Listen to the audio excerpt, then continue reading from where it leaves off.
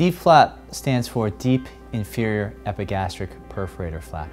It's a very complex, very specific surgery for breast reconstruction. What it involves is taking your own skin and fat from your abdomen and transplanting it up for the chest. It obviates the need for an implant.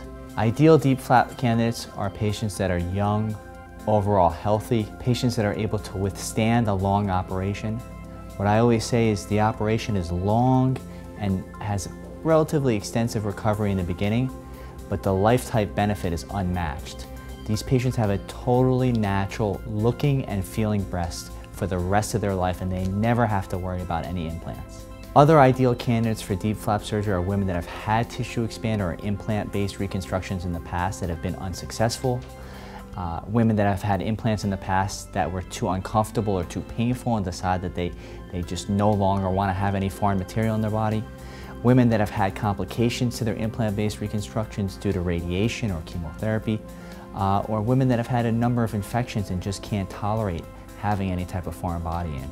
We can hide the scars so that there are no perceivable scars on the breast because the tattoo from the areola itself covers the entire scarring of the breast. This is a state-of-the-art procedure that not every practice is able to offer. It requires very highly technical, very specialized training and expertise, and it's our privilege to be able to offer this option to our patients.